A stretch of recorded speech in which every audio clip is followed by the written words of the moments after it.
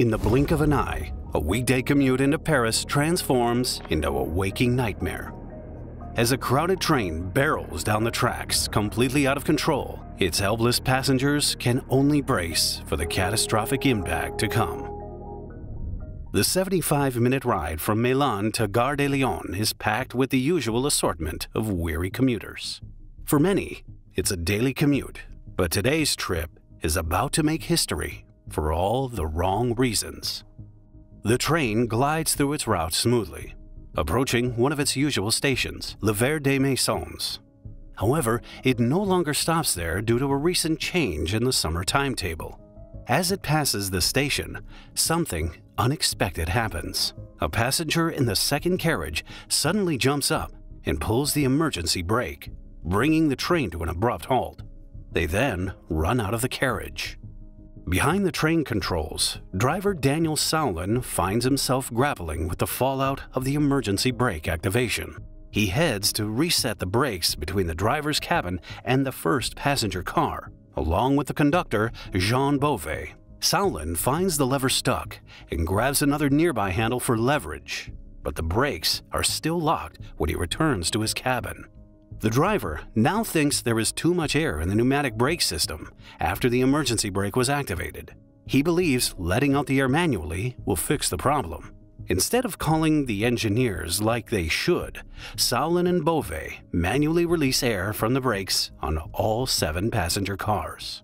When Saulin gets back to his seat, everything seems to be working, and he heads towards Gare de Lyon. But what Saulin doesn't realize is that he has just triggered a chain of unseen events, starting with a malfunctioning brake system. More than a half hour behind schedule now, Saulin is ordered to skip the last stop ahead of Gare de Lyon. They pass Maisons Alfort station without slowing down, a crucial decision that would only come to light later. Meanwhile, at Gare de Lyon, an outbound train has been delayed on platform 2 because its conductor hasn't arrived. Its front carriage is right next to the main staircase to the underground platform, so most passengers found seats in that first car. As the outbound train waits, even more passengers than usual board it, crowding the carriage with frustrated commuters. Saulin's train, headed for platform 2, is now speeding down the slope towards Gare de Lyon at over 60 miles per hour. A warning signal urges the driver to slow down, signaling the upcoming descent into the station. But when he applies the brakes, he makes a horrifying realization. They are barely working, only slowing the train down from 60 to 28 miles per hour. Soon, gravity overpowers the brakes, causing it to accelerate again. With the 300-ton train now hurtling out of control less than half a mile from a packed station, Saulin begins to panic. The stage is set for disaster. But there is still hope. To prevent collisions, railway staff had set up advanced systems to automatically send incoming trains to empty platforms in situations like these. But what happened next would override those failsafes. The driver frantically alerts the control room. "Stop everything, I've got no brakes," triggering a high-pitched alarm that echoes through the control room center and driver cabins of all commuter trains nearby. Instantly, the alarm activates a general closure protocol, which grounds the entire network to a halt. Every train in the immediate vicinity of Gare de Lyon is stopped, awaiting further instructions. The protocol also cancels the preset track diversion. Even though traffic signalers know there's a runaway train, they have no clue which of the 4 trains headed inbound has lost control, because Saulin has failed to identify himself. Realizing the approaching catastrophe, Saulin leaves the cabin and rushes the passengers to the rear carriage to brace for impact. But this also means that he is now out of contact with station control. Meanwhile, at Gare de Lyon, the outbound conductor has finally arrived. But the high-pitched alarm has disrupted all communications, leaving him and the driver unaware of the impending danger. At 7:08 p.m., the runaway train barrels down into the station and its passengers brace for impact. Officials try to alert everyone, but the runaway train is less than a minute away. With just seconds left, a call to evacuate the stationary train on platform 2 goes out. The conductor and some passengers manage to jump off in time, But the outbound driver bravely stays on the train to relay the evacuation message to passengers as Saulin's train bullets at full speed towards them. The runaway train collides violently, head-on with the waiting commuter train. On impact, the locomotive jackknifes up and plows through the cars, tearing the aluminum shells of the carriages to shreds. The scene is devastating.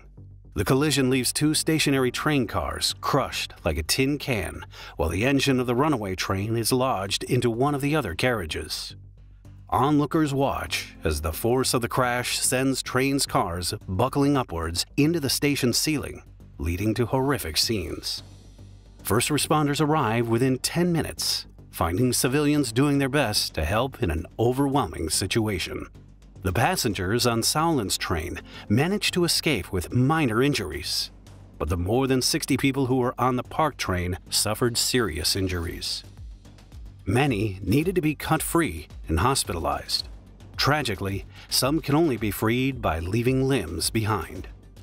As rescuers pulled the trains apart, Parisians wondered why all safety protocols could have failed so catastrophically and what ultimately led to the tragedy. An investigation tried to answer these questions, focusing on why the brakes failed, why rerouting measures didn't work, and why passengers were left unaware. Initially, a terrorist act was suspected.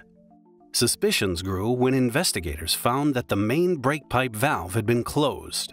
This cut off the flow of compressed air, effectively rendering the brakes useless for all carriages behind the driver's cabin. Despite the terrorism angle, investigators believed only someone with detailed knowledge of the braking system could have done this.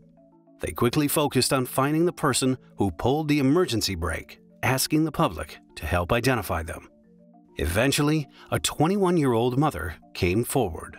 She was on the train to pick up her 3 kids from school.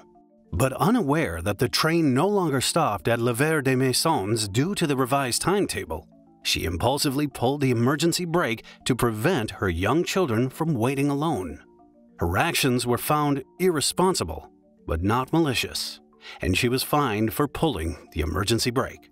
However, a closer examination of an earlier interview with Saulin would unearth crucial details.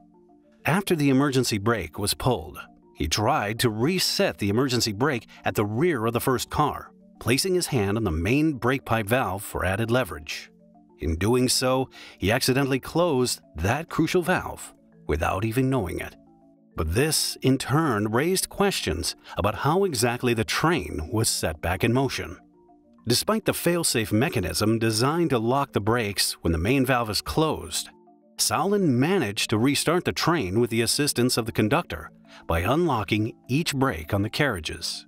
He had no idea that with the main valve closed, there was no way to refill the brake system with air. This meant that only the first carriage of the 8-carriage train had braking power. Yet, even with the limited brake capacity, investigators found that critical opportunities to stop the speeding train were missed. Station controllers directed Saulin to bypass Maisons Alfred and head directly to Gare de Lyon to compensate for lost time. That station, Maisons Alfred, is on flat ground just a few miles before the steep descent into Gare de Lyon. If the driver had not been told to skip this station, he would have had the chance to discover the brake problem and safely bring the train to a stop by simply cutting power. Adding to the growing list of human errors, Saulin neglected to use the train's electric brake. He claimed that electric brakes were seldom used by drivers due to their unreliability and excessive wear on brake pads. So, it didn't even occur to him to use it.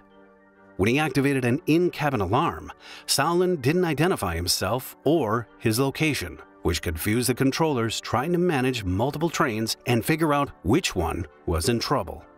Things got worse when Saulin left the driver's cabin and the only means of communication with station control. So, when he didn't respond to their calls, the situation was even more chaotic. The general closure procedure triggered by his alarm turned off the pre-programmed routes, preventing the train from automatically diverting to an empty track, which led to the collision on Platform 2. As the investigation continued, it became clear that the real issues were human errors, poor judgments, and ignored safety protocols.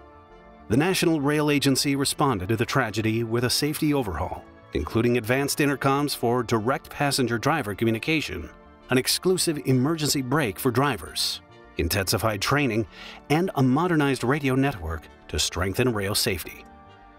The aftermath of the collision left a city to mourn the deaths of 56 people. It's believed the fatalities were all passengers on the waiting outbound train. 4 years after the collision, Sauerland was convicted of involuntary manslaughter and sentenced to 4 years in prison, with 3.5 years suspended. He served 6 months. The guard who delayed the outbound train's departure was also convicted of involuntary manslaughter and received a 2-year suspended sentence.